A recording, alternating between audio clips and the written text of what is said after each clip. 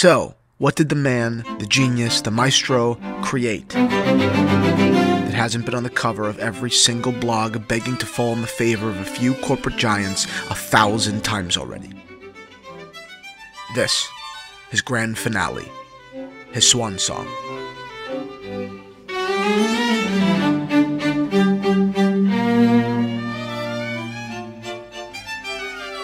I bought a watch, a modern watch, which is not something I do very often. And that was almost 4 months ago, and I have hardly taken it off my wrist since. From sunny Palm Beach to snowy Michigan, I haven't been able to find a single regret, and boy, have I looked. There are icons, sort of sacred shapes in the watch world. There aren't many, they're all quite possibly flawless, and most were designed by one man, Gerald Charles Genta. An undisputed genius, a visionary, a man who oozed perspective when most were out of stock. He was a lover of history, of the great artists that came before him, and not just in horology, but in architecture, jewelry, anything with truly intentional, bold, inspired form. While he's most famous for not just pioneering, but, inventing the luxury steel sports watch genre, he is much, much more than that. I think we all, down deep, want to submerge ourselves into the crafts we love, into this craft. I don't think that we want to get comfortable living on the tip of the iceberg, and that inquisitive nature is part of what makes this hobby so fascinating. Inspired by 17th century Roman Baroque architecture, Clou de Paris, architectural decoration he admired on the neoclassical buildings he saw throughout Paris. Mine, a perfect skeleton. Sandblasted bridges, polished with anglage and anthracite finishes.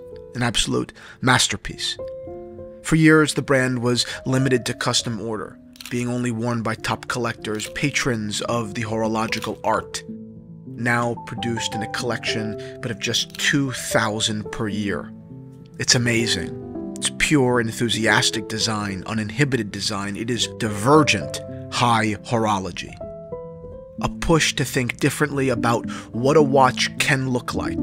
The movements are produced in Fleurier, the dials in Chaux de Fonds, the cases in Geneva. This example just 8.35 millimeters thick, and I know the man himself is smiling down on these proportions. And for good reason, they're correct, they're refined, they're balanced, comfortable. So brass tacks, why did I buy this? For one, while generally speaking a dress watch guy, I understand and appreciate the beauty and utility of a comfortable sports watch. And further, I'm not impervious to the allure of a sports watch, which is traditionally a beater and everyday piece, being precious and complicated and finished like a piece of art.